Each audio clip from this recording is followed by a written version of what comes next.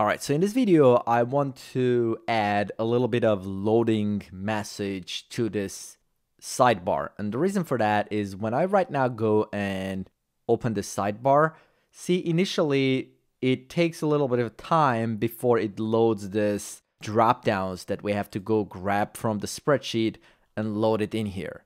The more things we have to get from a spreadsheet, this could be taking longer time. So it would be nice to have some sort of loading message until this whole thing is ready and then actually reveal the entire form.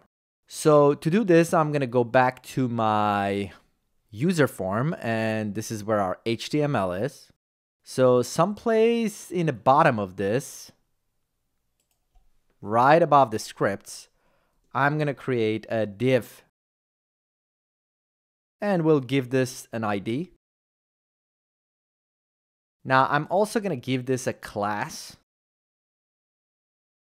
And what I want to happen with this, I want this to be basically a cover on top of all of these so that none of this is visible right now. So let's try to do that. So I'm going to go here and style this class loading. And for that, we'll go to our styles and target that class with dot for classes. And I'm going to do a few things here. The first thing I'm going to do, I'm going to make sure I apply some sort of background color to this. I also want to make sure that this takes the entire area in here. So it needs to be a size to take this entire height and the width of this. So to do that, I'm going to set width and height properties. And width would be 100% of the view width, and height would be 100 of the view height. Now, I also don't want this to show up below all of this, because right now, as is, it will just be below all these things because that's where I'm putting this, right? All the way down. I want to take this thing outside of this entire HTML content and position it by itself. So to do that, we can change the position property and make it fixed.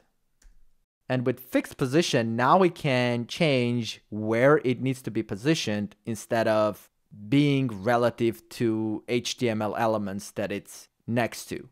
So we'll just position it from top 0. And from left side, we'll also give 0, meaning we want that to start from the upper left corner.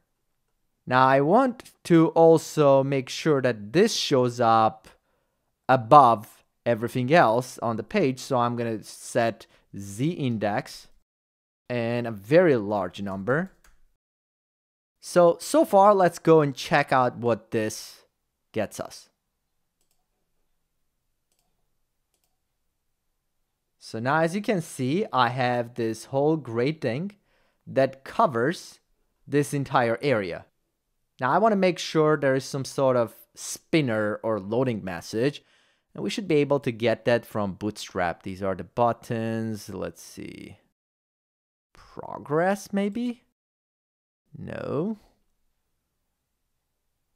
Spinners, maybe. Oh, there it is.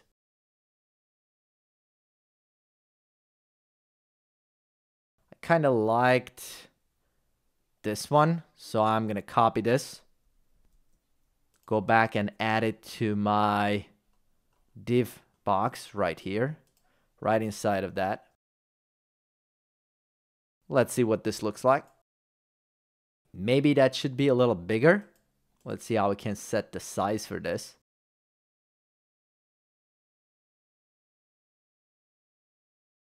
Inline styles to set the dimension. Okay. That's weird, but we'll use this anyway. So I'm just going to copy this style thing, go back and add to the spinner border thing. And we'll make it something like that. Let's try this again.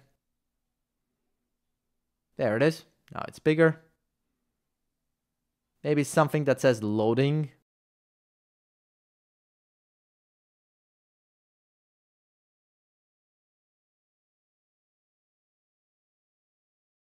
So now it says loading and there's this thing next to it.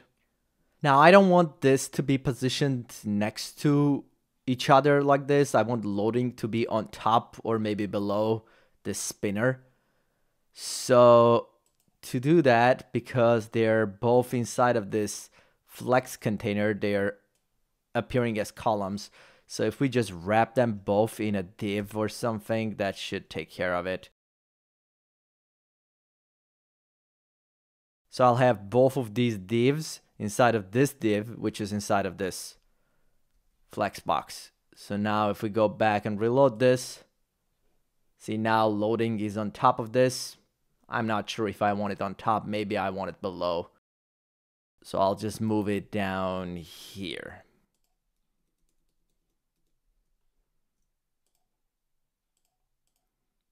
I also want to push this down a little bit.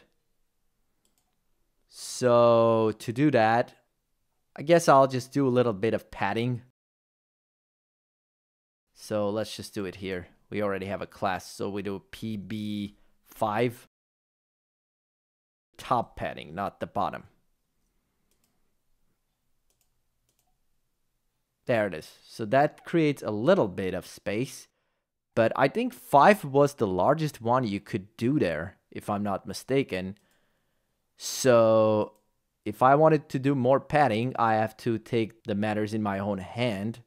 So I'm just going to say PT 40, something like that. And now nothing should happen because I think you have 0 through 5. So if I go back and reload this, should be no padding. But now I'm going to go and style this class myself. So I'll go to my CSS. I'll just do another one. And we'll do padding top. I'll try something like 10 rem. Let's see what that will produce. Yeah, it's good enough.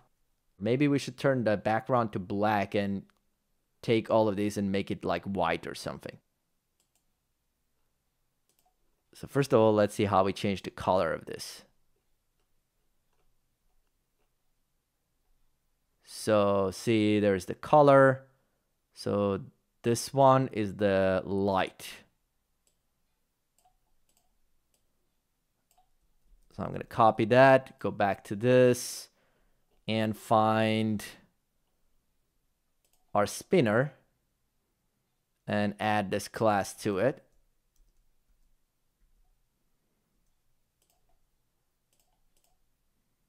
Now this loading text, can we also just say text light on our div?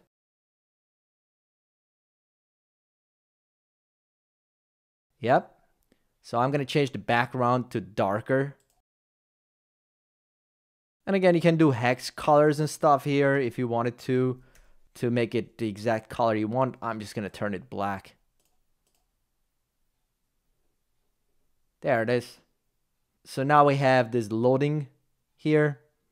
And at some point when the page loads, we just want to take this off. So right now, we're basically stuck with this forever. So to do that, I'll just go here and we need to just hide this element with ID loading right here. We can hide it or remove it completely from the DOM. That's another option.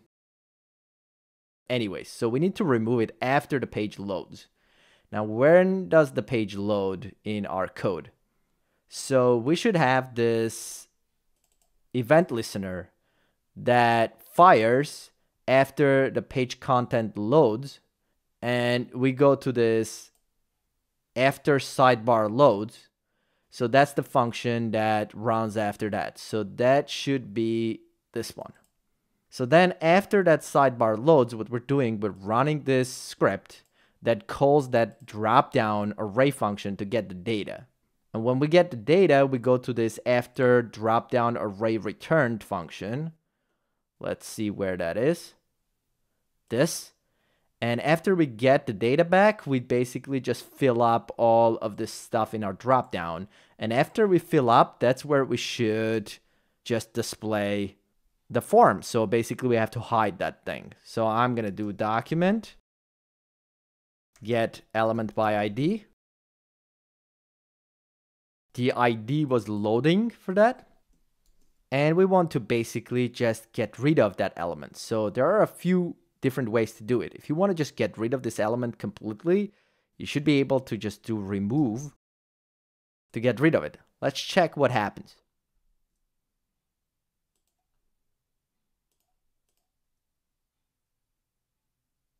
See, we got that loading message. It loads, and after it's done, we just completely remove that element from the DOM. Another option, if you didn't want to remove this, you could also just hide it by doing something like style.display equals to none. So now it should hide that element. So let's check that, save, go back and reload. So that will kind of produce the same result in a way, but still we have that in there. So if you wanted to bring it back, you can then do display block at some point and bring it back. But for me, I just want to get rid of that thing. So I'm going to do dot remove.